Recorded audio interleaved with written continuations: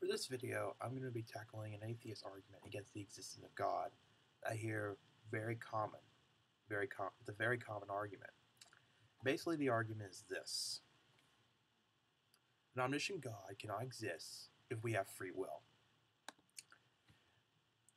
Now, on the surface, this kind of argument seems stub-worthy, seems legitimate, seems like hard to tackle. It is a hard argument to tackle. But it is an argument that can be addressed. Now, before we begin this video, we need to assume two things right off the bat in order to make this video work. For the sake of this video, we are going to assume two things right off: that we as humans have free will. Now, there are people who deny that we have free will, but for the sake of the argument, we're going to assume that we have free will. And another thing we're going to assume is that when we mean by God, we are referring to the Christian God, who is omnipotent, omnibenevolent, omniscient, and omnipresent.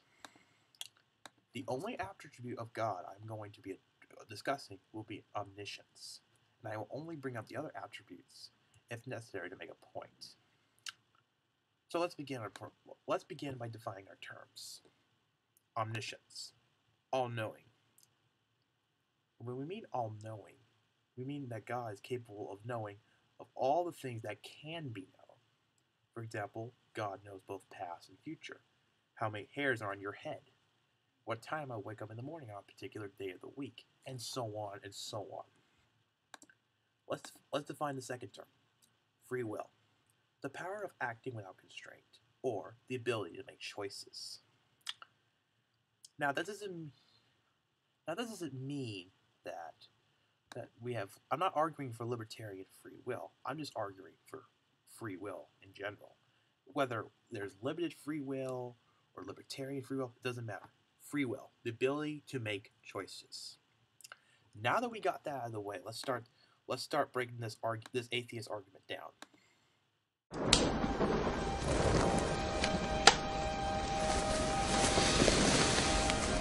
This is your last chance. After this, there is no turning back. You take the blue pill, the story ends. You wake up in your bed and believe whatever you want to believe. You take the red pill, you stay in Wonderland, and I show you how deep the rabbit hole goes.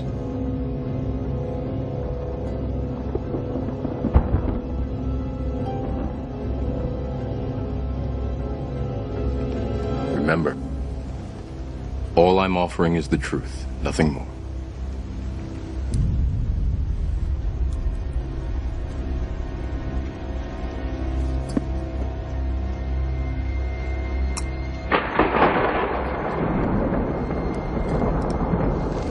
Follow me.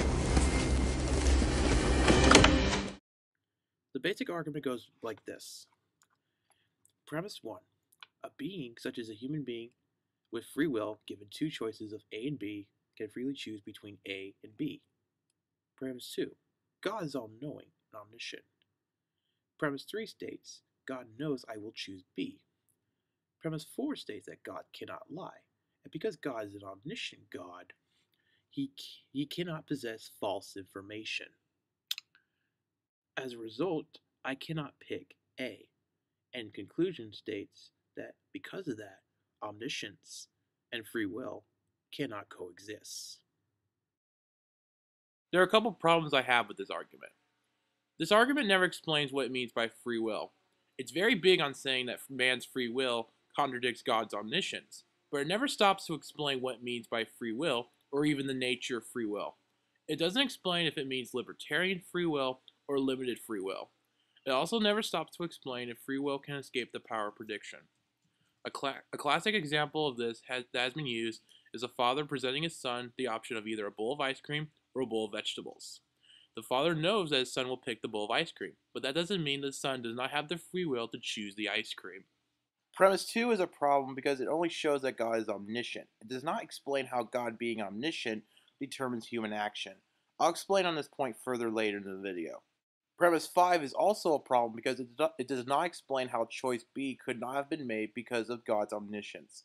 Many atheists would try to argue that because God knows all things, past, present, and future, then our actions are already determined, therefore making choice B impossible to make. This to me is not a satisfactory answer because, like I stated before about free will, the argument does not explain what it means by free will and whether or not free will escapes the power of prediction. Because of these problems, specifically with premises 2 and 5, the conclusion does not follow, therefore giving me, as a theist, enough grounds to just reject the argument. One theist's response to this argument would be the use of a timeline. The theist would argue that humans have a timeline, and that timelines are a recording of events of any particular person's life. Humans exercising their free will would be recorded on the timeline. If a human decides to make choice A instead of choice B, then the timeline would change. The theist would say that God is outside of time, thus is able to observe the actions you would make in the future. If God is outside of the timeline, then God can simply know whatever action occurs on the timeline. If we decide to make a contrary decision, then God would observe that as well. If the timeline is simply a recording of events in a particular person's life, then that doesn't make sense if omniscience and free will are contradictory. For if God is outside the timeline, then God would just be observing us of exercising our free will and making choices, not determining what our actions and choices will be. I'm not going to go into depth with this topic at this time due to the time restraints. If you want information and for a better defense of this idea, UNFF Wildcard has 1 or 2 videos, excellent videos by the way, on this topic, so I'll just post those in the description box. Instead, I will quote C.S. Lewis instead from his book Mere Christianity. But suppose God is outside and above the timeline. In that case, what we call tomorrow is visible to him in just the same way as what we call today. All the days are now for him. He does not remember you doing things yesterday. He simply sees you doing them. Because though you have lost yesterday, he has not. He does not foresee you doing things tomorrow. He simply sees you doing them. Because though tomorrow is not yet there for you, it is for him. You never suppose that your actions at this moment were any less free because God knows what you are doing. Well, he knows your tomorrow's actions in just the same way, because he is already in tomorrow and can simply watch you. In a sense, he does not know your action until you have done it. But then the moment at which you have done it is already now for him. I agree with Lewis here. However, I want to expand on it and propose something else. Now, here's what I want to point out. The difference between God and man is this. God is infinite, while man is finite. God is all-knowing or omniscient, while man has only limited knowledge. With this in mind, I like to propose the following as a response to the so-called omniscience versus free will paradox. Here's my argument. Premise 1. In order for an omniscient God and human free will to coexist, both must have a characteristic that the other does not have. Premise 2. God's characteristic is that he is infinite. Premise 3. Man's characteristic is that he is finite. Premise 4. Because God is infinite, he is therefore omniscient. Premise 5. Because man is finite, then man is not omniscient. Premise 6. Man has free will, while God is omniscient. In conclusion, an omniscient God can coexist with man's free will. A possible objection to this argument would be that the atheist would bring up the idea that human beings throughout history have been known to commit evil deeds.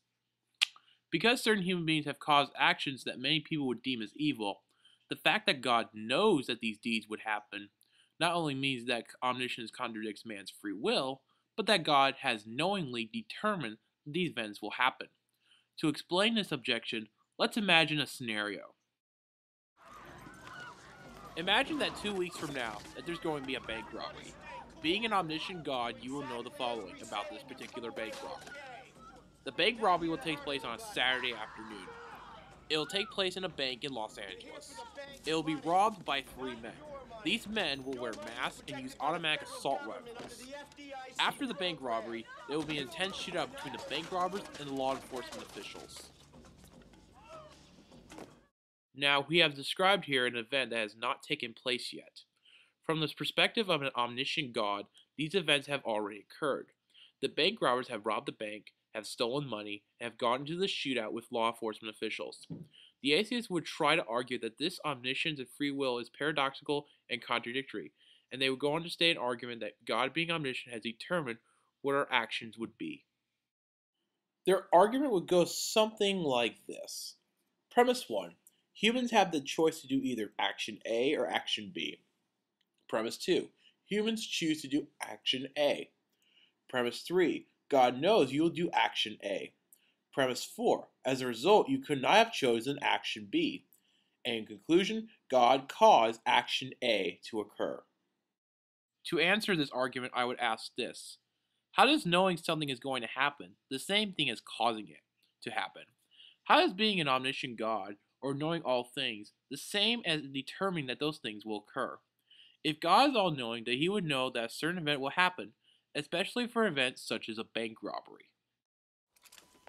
Now, I use this example to explain my point because many people who try to argue against God's omniscience will use an example similar to this to illustrate how humans who choose to do evil somehow contradict with God's omniscience. Just a reminder, according to their arguments, they say that because God is all-knowing, then he knows our every action, whether good or bad, and therefore makes our free will incompatible with his omniscience, thus making human free will choices, such as a bank robbery, contradictory to God's omniscience. However, like I stated earlier, we have to keep into account that there is a fundamental difference between knowing someone is going to make a choice versus being able to do something about that particular choice. We need to go back to when I was talking about the difference between man's finite being versus God's infinite being. Because man has limited knowledge, and God has omniscience, then man making decisions based on limited knowledge is not an interference with free will, nor contradicts with the coexistence of an omniscient God. Because God is infinite, then God would know what actions we commit when we choose to do certain actions based on our limited knowledge. Humans would choose to exercise their free will regardless as to whether or not God knows what actions are we going to do or when we commit those actions, and so on and so on. Human actions such as a bank robbery would not be an argument against God's omniscience, but against God's omnipotence, because having all knowledge is not the same as having all power. The atheist would have to demonstrate how having all knowledge is the same as having all power. Now we're pretty much coming near the end, so let's recap. God is infinite while man is finite. Knowing that man will make a choice does not mean that God caused that choice to be made. And man will exercise their free will regardless as to whether or not God knows they will exercise their free will. Because of these points, the atheist has to show how man having limited knowledge, being finite, somehow contradicts with God being omniscient and being infinite. Now, before we wrap this up, I want to make a quick final point about prayer. Many atheists who argue against God's omniscience will sometimes bring up the point of prayer.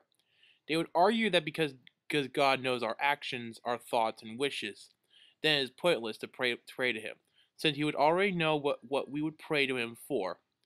My response to this would be that this is not a problem for the theist, because, like I stated earlier, God is infinite, and we as humans are finite. It is the fact that we are finite that would drive us to pray to him. For if God is omniscient, then that gives us a drive to pray to him. For us being limited in knowledge would drive us to pray to a God who is all-knowing in knowledge to seek insight because of our limited knowledge. Anyway, that's the end of it. Thank you for watching.